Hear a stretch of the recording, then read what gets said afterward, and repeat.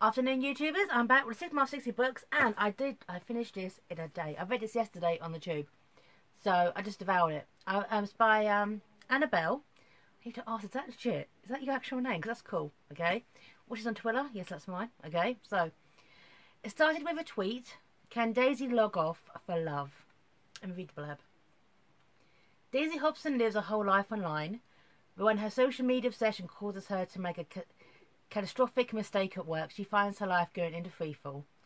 Her sister Rosie thinks she has the answer. A digital detox in a remote cottage in Cumbria. As soon Daisy finds a welcome distraction there, in Jack, the rugged man next door. Can Daisy really settle into life in an isolated village? And more importantly, can she survive without her phone? Yeah. So, Daisy works in the city, and she spends her entire life pretty much online, to the detriment of her actual life. But it opens quite early on. She's at this hen night, tweeting to her followers, okay? Tweeting pictures that she really put up pictures that she really kind of risque pictures, okay? Well, you know, it's a Hindu, so... And she forgets her sister's birthday. Now, which sounds a bit innocent enough, but the thing is, she goes straight away to Moonpig to get a car. She's only got one sister, who's not close to, who's only 3 years older than her. Which I also understood on some level, because my sister Anna, she's 3 years older than me as well. So, but I've got 3 older siblings. So, and she also works in the city, and she goes on this really stupid date, horrible date, and tweets this out to her followers. Okay, this is chapter 2. So chapter 3. Sexy knickers, £25. Brazilian, £35. New outfit, £170. When your Tinder date is hot as hell and you're going to fuck his brains out, equals hashtag priceless. Not to put any reality of the snowy pants, for a conditions of the threadbare leggings. The chance of me getting some might be pretty slim indeed, but a dull tweet about the real state of affairs isn't going to push me over the 2,000 followers mark, is it? Yeah.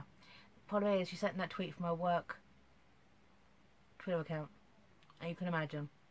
Loses her job, loses everything. Bad to be kicked out of a house, well, a flat share. Oh, her housemate's called, that's her best mate. So sister Rosie is 3 years older than her, who basically is like, doesn't really care about social media, did very kind of talk into his lives. Takes off to this remote cottage in Cumbria, and I love how Annabelle describes the landscape. I've actually been to Cumbria, it's beautiful there. The landscape and the mountains and the area and the districts, and it's beautifully described, okay, on the digital detox. No social media.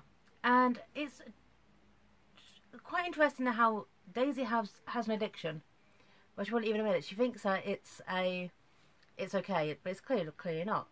She cares more about 2,000 followers on Twitter to strangers and her own sister's birthday. She lives for social media to the point where she doesn't even have a life. Okay? I mean, fine. Sorry. I mean, cool. I'm on social media. Okay, I've got Twitter. I Facebook and my YouTube channel. Here you go. Oh, and I have a blog. Alright?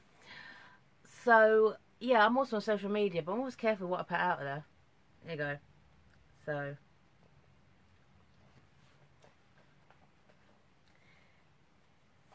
Also, Rosie, the sister's having some issues with her own husband, so...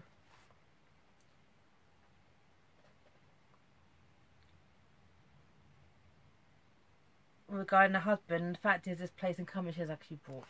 Here you go.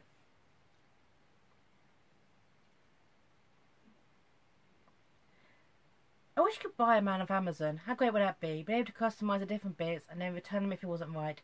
Or you could read reviews before you ordered. Rosie shakes her head at me.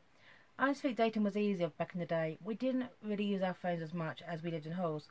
So we used to slip notes under my door, and that's how we'd arrange to meet each other. That kind of thing. So she meets this guy Jack, who is a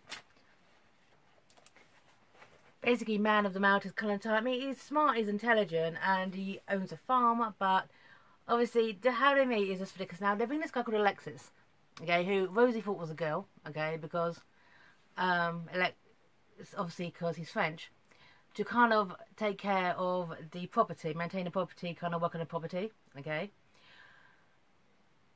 Daisy steals her phone, goes for a walk, turns up into a hike, miles up to get a signal and basically falls hard.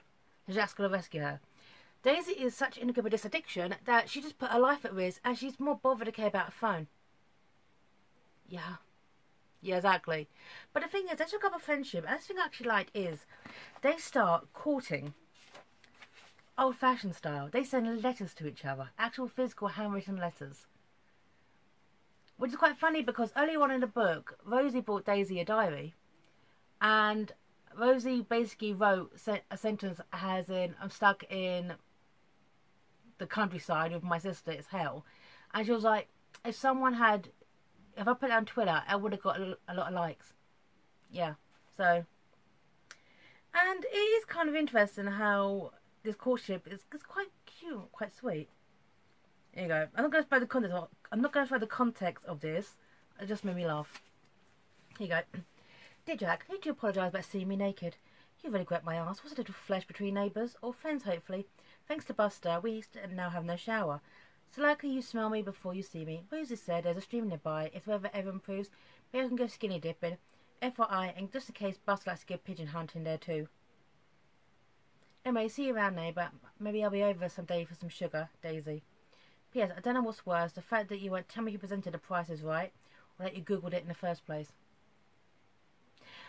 It just made me smile, okay, this struck up conversations, and this whole thing, okay, who presented the prices right. It was just kind of adorable. But the thing is, Daisy is a very, very identifiable character. The thing is, reading this book, I'm not even sure what she even looks like. I don't need to.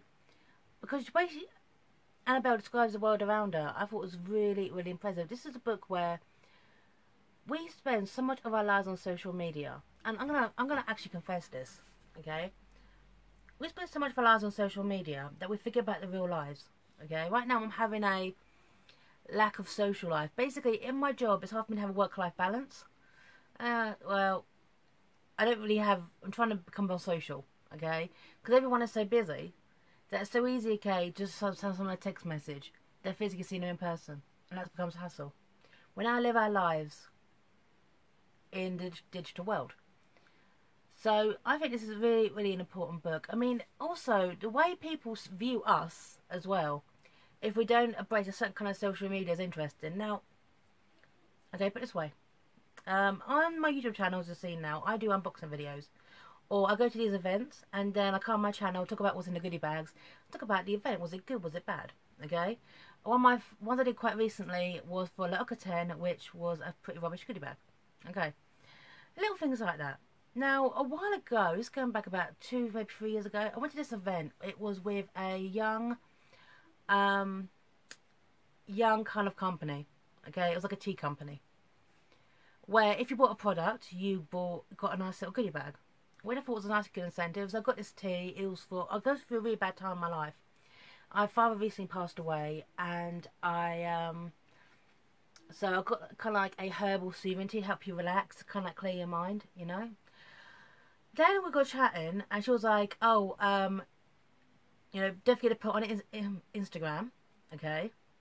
And then when I said casually, "Oh, I'm not on Instagram," because I'm not on Instagram, I saw goodie bags behind her, but she didn't give me one.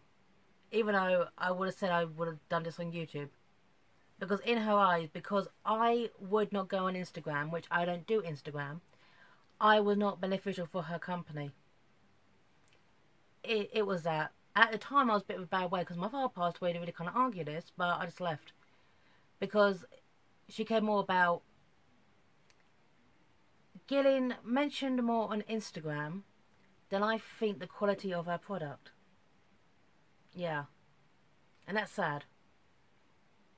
That is actually quite sad if you think about it. So, it started with a tweet. I think, is quite an important book. It's so easy to do digital detox, okay? When I go on holiday, I actually don't use social media at all. I keep my phone on airplane mode. Because, saves the camera. Saves the battery for cameras. So,